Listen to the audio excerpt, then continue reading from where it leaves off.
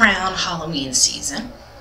That means Thanksgiving's coming up, Christmas, Hanukkah, a lot of different holidays that I'm not recognizing right now. Apologize for that, but a bunch of holidays are coming up. It's getting colder outside. It is getting darker at night, and we naturally want to kind of huddle inside, get warm. We are seeking comfort. And I don't know about you, but sometimes I seek comfort food. That's not a bad thing, and I'm not going to beat myself up for that.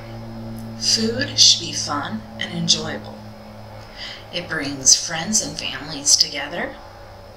And during COVID, I don't know about you, but I really missed being able to go out and have a meal with a friend or with my family. I refuse to count calories anymore because if you do a lot of research about calories, they really don't know exactly, technically, how many calories are in one thing or another. Don't even get me started on that soapbox. What I'm doing, though, is I'm listening to my body. I'm letting my body tell me when it's hungry and when it's full.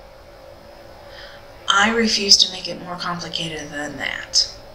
Life is short. Life is meant to be enjoyed.